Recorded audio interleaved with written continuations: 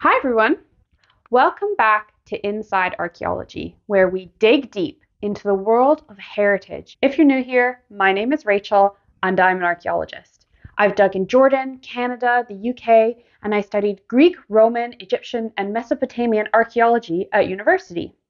In today's video, I am reviewing Unknown: The Lost Pyramid, a new documentary on Netflix that premiered in July 2023.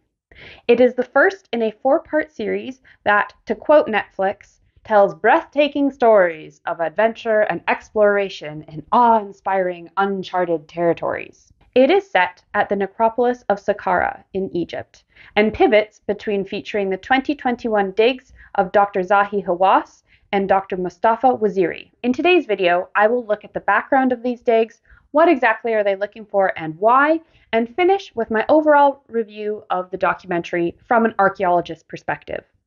Dr. Hawass is quite an interesting and very famous figure in Egyptology, and it's been a while since I've seen him on screen, so he should give me some interesting things to talk about. Before we start, I've done hours of research to make this video, and it is not sponsored, so if you like what I'm doing here, please give me a thumbs up, a follow, and/or watch this video to the end to help support the channel.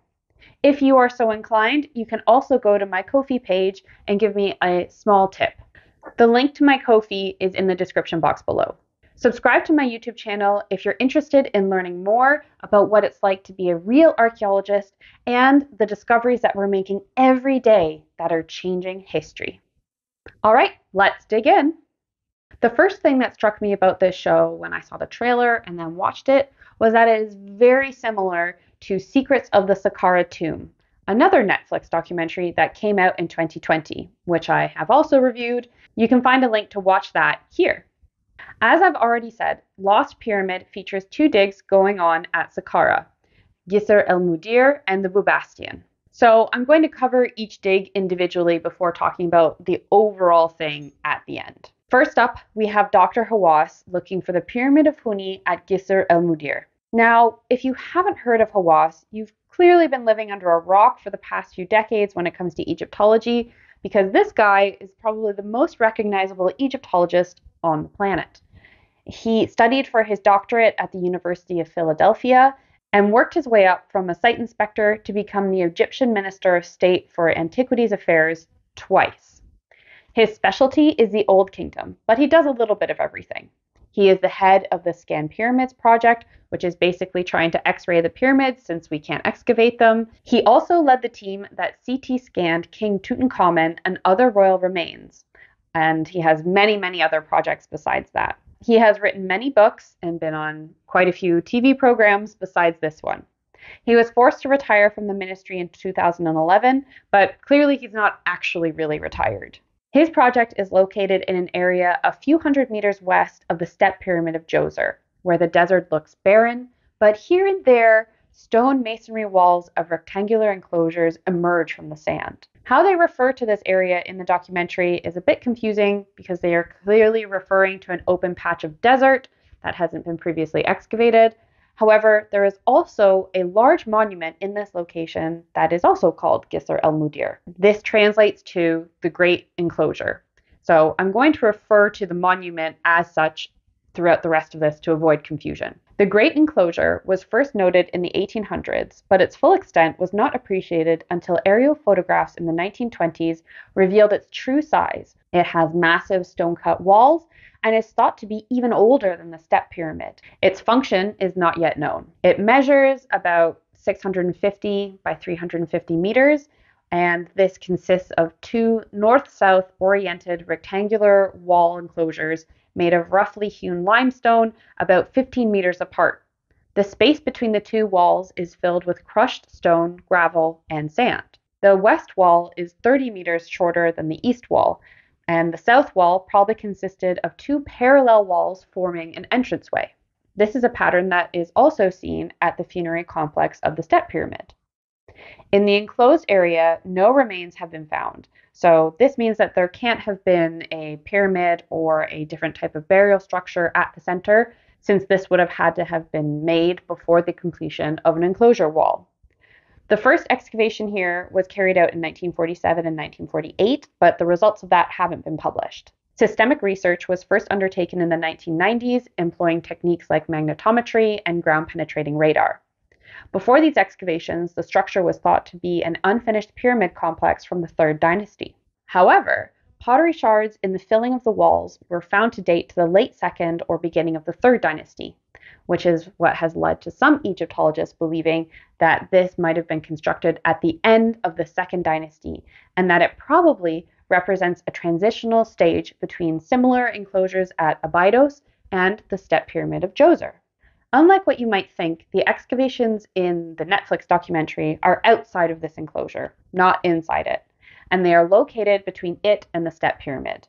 Hawass is attempting to find what he calls the Lost Pyramid of Huni, the last king of the Third Dynasty in the Old Kingdom, who is commonly credited with ruling for about 24 years around 4,600 years ago. Huni is seen by scholars as a confusing figure because he was long remembered in Egyptian traditions via his funerary cult, but very few documents, objects, or monuments from his reign have been discovered. What Dr. Hawass says about the scarcity of Old Kingdom remains is true. Information from the 4th to 6th dynasties is scarce, and we regard the history of this era as literally being written in stone, as it's largely architectural, and it is through the monuments and the inscriptions on them that we have been able to construct a history of this time.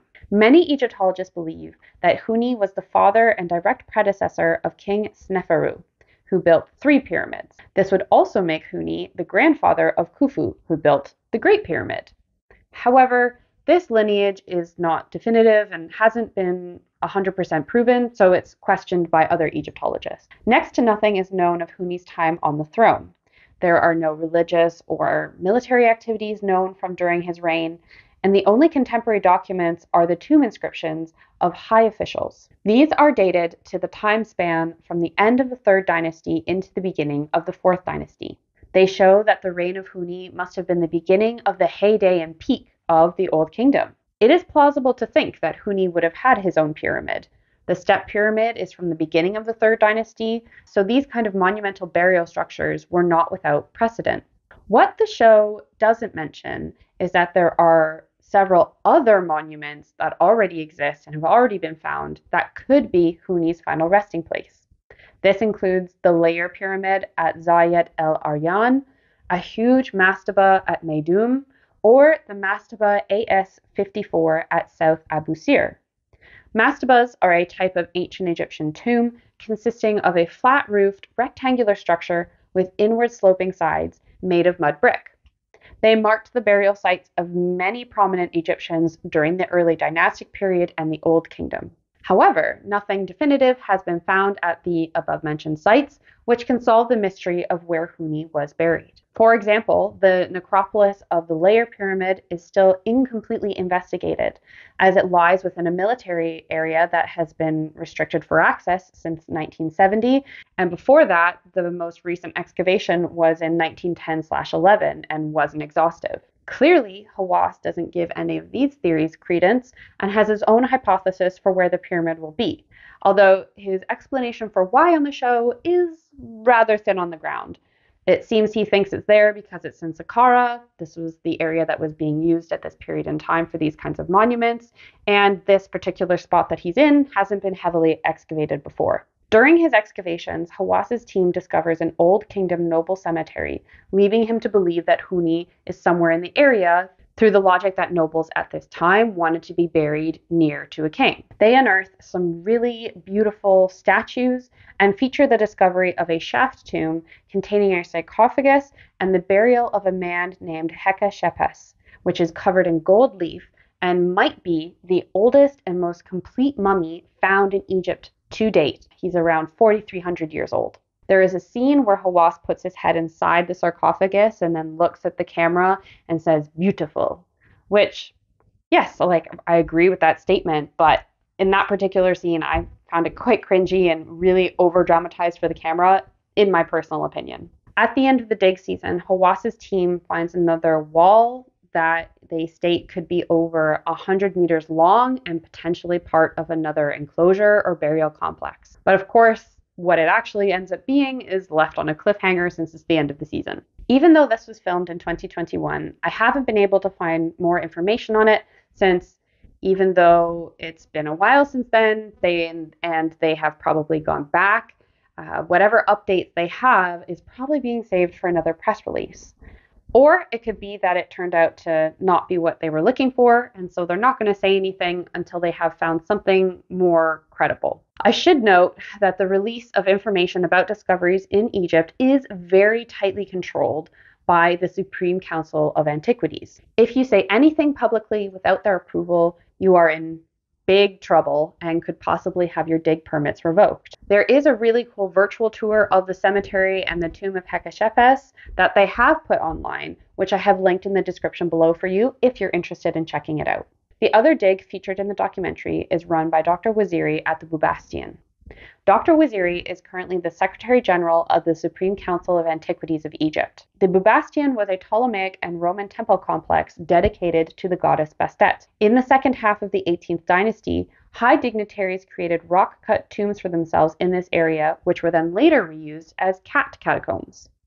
To date, more than 100 cat mummies and thousands of cat bones have been found there.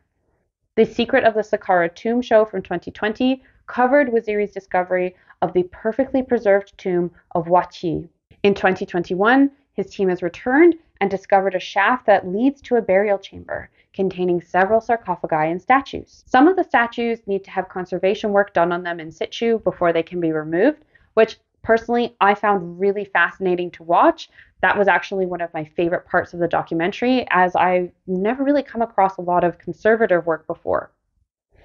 However, the greatest discovery was found in the wooden coffin of a man named Ahmose. Tucked inside the coffin, alongside the mummified remains, was a papyrus scroll that measures 15 meters long and consists of 113 chapters of the Book of the Dead. This makes it one of the most well-preserved versions in the world. Ahmose is mentioned 260 times in the document, which is written in the hieratic script, a cursive way of writing abridged hieroglyphics. The text is mostly written in black ink with some sections in red. As we see in the show, it has been named the Waziri Papyrus. Dating to 50 BCE, it has been translated into Arabic and English and has now been put on display at the Egyptian Museum in Tahrir Square, Cairo. It will eventually be displayed at the Grand New Egyptian Museum, a massive museum they've been building in Egypt and Cairo for quite a while, and whose official opening has undergone several delays, but is currently slated for 2023/4. To put it into some context, the Book of the Dead is a funerary text generally written on papyrus and used from the beginning of the New Kingdom to around 50 BCE. The original Egyptian name for the text is translated as Book of Coming Forth by Day or Book of Emerging Forth into the Light. While we call it a book, this is a bit of a misnomer because it is actually a loose collection of texts consisting of a number of magic spells intended to assist a dead person's journey through the underworld into the afterlife. And it was written by many priests over a period of about 1,000 years. It is essentially a cheat sheet for the underworld. There was no single or canonical Book of the Dead. Surviving papyri contain a varying selection of religious and magical texts, and vary considerably in their illustration. It would seem that people would commission their own copies and choose to include the spells that they thought would be most vital in their own progression to the afterlife. So that's the background on the archaeological discoveries in the documentary. Now we're going to cover what did I personally think of it. Honestly, I liked Secret of the Saqqara Tomb better, but this was okay. I did feel like it was very over-dramatized, and some parts of it felt really contrived or manufactured to me. It couldn't seem to decide if it was a documentary, a reality show, or like an adventure film. Unlike the other documentary, it is almost entirely spoken in English, and the majority of screen time is taken up by Dr. Hawass and Dr. Waziri, and doesn't feature their teams and the actual digging that was going on nearly as much. We saw lots of archaeological tools and methods being featured, which was great, which includes, as I said, the conservation and then also the analysis of a mummy in situ. There is lots of glove wearing around delicate objects, which I'm sure will make lots of people happy. There are a few statements made that I found, let's say, interesting. At the beginning, they talk about the 9-month dig season as if it's a really short deadline or time limit, which, to me at least, it's definitely not. Research excavations like these are numbered in the years, and most of the time, especially with foreign expeditions or field schools, they only go on for about 6 to 8 weeks a year. 9 months is a lot of time to excavate. So this kind of timeline is a bit of a false deadline that I'm sure they talk about to try and create a sense of urgency on the show. Hawass has another quote where he says that only 30% of Egypt's treasures have been uncovered and 70% is still beneath the sand. I'd like to know how he reached that number because it actually makes no sense to me. There is no way to quantify what is still left to be discovered, since you don't know it's there until you found it. Ergo, this is kind of a nothing statement, once again made to kind of drum up a sense of excitement. Probably the statement that I like the least is a scene where he tells his PhD student Tori that she can't bring a bag onto an excavation or be Indiana Jones because he's Indiana Jones. So she can be Indiana Jones's girlfriend. I disagree heavily with both of those statements. I always have a backpack on site for all of my stuff. And honestly, you don't really want to be Indiana Jones or his girlfriend because he's really not a good archaeologist. I found entertaining the comments they made about the smell of a decomposed body because it is so true and also is not something that you ever really think about in archaeology until you come across your first smelly feature. Usually it's a cesspit. Glamorous, I know. It's also implied in the show's description and trailer that there is a rivalry between Hawass and Waziri and their teams. But it's pretty firmly established at the beginning that it's not really a competition in the way that they imply. They have separate digs looking for separate things at separate periods of time, and both of those digs are important. I suppose they're perhaps competing over how important. They also talk a little bit about how they need to find something significant in order to come back. And while I'm sure that that's true for a lot of digs, considering that Waziri is the head of antiquities and Hawass used to be his boss, I don't think either of them are going to be really lacking for funding to come back to their digs. In terms of what's authentic and what's staged, I would say it's a mix, and there is definitely a clear case of we've found something important. Let's stop until we can get the director and the film crew here so we can get it on camera. I very much doubt that they had a film crew on site for all 9 months of the season. Personally, if you have the money and the time to pause your dig to do that, I don't see a problem with it, and I think it's great to get these kinds of moments on cameras. I think it's really clear that audiences really engage with that moment of discovery, and they really enjoy participating in that. That being said, it means that they come off sometimes as being really manufactured. In my experience, when we find cool stuff, there's a lot more swearing and kind of general panic. My biggest issue with the documentary is the same as the secret of the Saqqara, the stark lack of any kind of health and safety protocol. It is a huge contrast to what I'm used to in the UK, where we wear lots of high-vis, hard hats, steel-toe boots, and when we go onto site, we're doing safety talks all the time. We have inductions about risks and manual handling courses so that we don't throw out our backs. It's a really jarring difference to then go to Egypt and see people digging in sandals and bare feet. Both Secret of the Saqqara Tomb and Unknown the Lost Pyramid feature an almost entirely Egyptian cast of experts and dig teams with the occasional foreigner thrown in. This is because there is a really big movement, which I have to give credit was very much pioneered by Hawass, to have Egyptians be at the forefront of Egyptology and the discoveries that are being made in their country about their ancestors. It is true that until very recently, foreign excavations led the way in innovation and discovery in Egypt. So Egyptians wanting to reclaim their heritage is something that I can totally understand and sympathize with. Personally, I find Hawass a bit heavy-handed. He is clearly quite a big personality, but at the same time, I can see that you kind of need to be that kind of person to institute the kind of changes that he has. All right, that's everything for today. Have you guys watched the documentary? What did you think? Is there anything that I missed? Let me know in the comments down below.